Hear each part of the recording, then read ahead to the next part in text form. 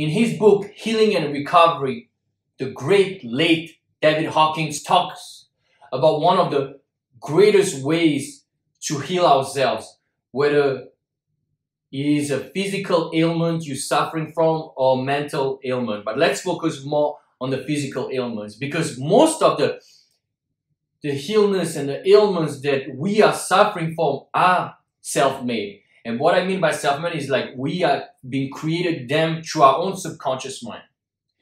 The Buddha used to say that the mind is the forerunner of all things. David Hawkins wrote in his book that what we hold in our mind tends to manifest. And we can all understand, especially during our time right now, that a lot of what we are suffering from, be it diseases, ailments, stress, etc., is created through our own mind and our own lifestyle, and our own thoughts and our own belief system. And our belief system are, generally speaking, more amenable when we are younger. So obviously, maybe now it would take longer to make you believe that you are allergic or susceptible or fragile when it comes to this particular disease and whatnot. But when you were younger, maybe you were watching TV, or maybe your parents told you or your peers told you that this was risky, and drinking this was risky, and eating this was risky, and if you do this, this will result, blah, blah, blah, blah, blah, blah. Therefore, your mind, subconscious mind, was imprinted, impressed by a certain belief system that stayed with you over time. And that's why his method is so amazing, because what he said, what he wrote, it is whenever you're feeling a sensation, this sensation, you don't want to give it a name. You don't want to put a label that is not even created, that doesn't exist aside from the medical environment, because those labels are all man-made. Those labels don't mean anything. Those are just words. But the problem with labels, as soon as we have a sensation and we label this sensation, the label we have is not only a word in our mind, it's also the symptoms that come along. So let's say you're suffering right now from an ailment. You don't know what it is, but you think, oh my God, this is that because I read this, I saw it on TV. And you go online after this, and not only you already have this in your mind, but you type it on Google. And so all those are all the other symptoms. And lo and behold, after you have read this, you tend to have those symptoms too. Why? Because your fear, your belief system has created this more of what you believe to be true in your body. So that's why we have to be very careful. There are some books that detail. I read a book about a couple years ago that say they pretty much detail how they brought depression, the depression in Japan, to sell the medication against depression. I think this book is called How the Western World is Poisoning Us, or maybe not something as extreme as I just said. Something like along the lines like how the Western world is making us all sick. And I'm not going to talk about our situation right now, COVID and whatnot. What I'm trying to say is that our subconscious mind is very amenable. And David Hawkins in his book, Healing and Recovery, say that you can see a pattern with media and the population. When every time there's a new disease, every time there's a new ailment, and every time this new disease, new ailment is, I was about to say promoted, I don't want to get into trouble.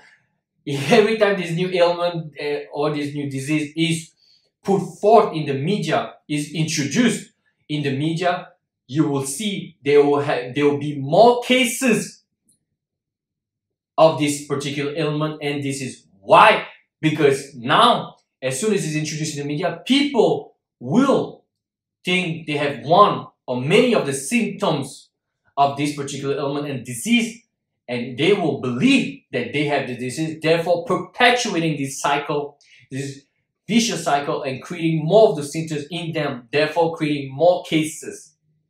You see how it works? It's a vicious cycle. So as soon as you believe and as soon as you put a label on it, you pretty much join the club, right? And that's how they created a demand for medication when it comes to depression in Japan. I strongly encourage people to read this book because it's not a conspiracy theory. It's very detailed and very factual. And also he gave another example, is like oftentimes celebrities would be talking about a disease they're having, and because those particular celebrities have a huge audience and followers, you will see that there are some, and sometimes a lot of those fans will also develop those same symptoms. And the doctors will notice a pattern that as soon as this particular celebrity comes out with this particular disease, some of their fans will follow suit. So what I'm trying to say, and I'm not trying to say that there's a Kabbali and a conspiracy theory and stuff like this. I'm just saying that the mind, subconscious mind more particularly, is very amenable to suggestion. Therefore, we have to be careful at all times, at any given moment, what we feed it. And back to the solution, back to the method. When it comes to a physical ailment you are suffering from right now, what you want to do, as soon as you have this sensation will be manifested somewhere in your body. Whatever it is in your body, it is important to not fight this sensation and not give way to negativity, fear. Don't let any negativity, don't allow it. What you have to do is be with this sensation, not label it. Be with this sensation. And in another book he wrote, David Hawkins talk about letting go. Letting go, surrendering, means pretty much being okay with this staying or this living. It's pretty much the same thing as meditation. You are with it. You are not against it. You are not for it. You treat it as a welcome friend. You close your eyes and you feel the sensation. You don't judge it. You don't label it. You don't try anything. You just be in the moment with it. You can even welcome it. You can even say, I love you. You can even show it kindness. That's a more Buddhist way of doing things. You can try this as well. It works really well, as I said in some of my other videos. But no matter what you do, don't label it. Don't judge it. Just be with it. And as soon as you don't label it and you don't judge it, you will see for what it is, just a sensation. And because you're not fighting it, because what you resist persists, it will fade on its own accord. And it might come back, but you do the same process again. But this is number one step of the process. You don't judge it, you don't label it, you just be with it. Or I would say 1, 2. You be with it and you don't label it. And it will fade slowly, gradually, progressively, very soon. Also, what you need to do, as soon as you don't label it, you cancel it. You say, this is just a sensation. This is the sensation. I am an infinite being and I'm not subject to those labels. This is just a sensation. And by virtue of just being with it, of being accepting, even loving of it, and not labeling it and canceling it, and canceling it by just virtue of not accepting any labels and just seeing it as a sensation, you're already canceling it. But what you can do, and this is what I would suggest you to do, you can even affirm. David Hawkins wrote in his book, you can say things like, I'm an infinite being and I'm not subject to those labels. I cancel those labels. Things of that nature. This is the way he would do it. And this, more power to him. That's the way he would do it. I would go even a step further. You could, after letting it go, after not putting any label on it, and after canceling it, you can use affirmation like such as, I am healthy. I am whole.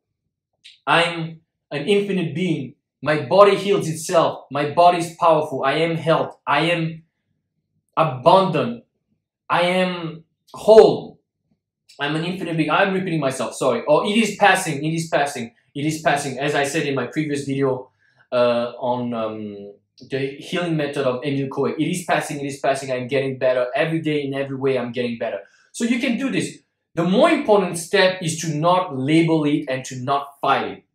Just by virtue of doing those two simple steps alone, you will get better. Why? Because you're not resisting it. You're not resisting it, therefore it's just something that will pass. We have to believe that our bodies can heal itself. Because as soon as you don't give it power, you don't give this sensation any reason to stay.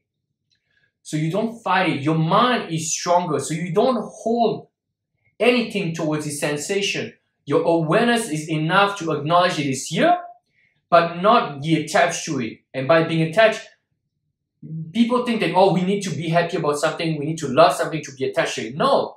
Attachment can, even if you fear it and you resist it, that's attachment too.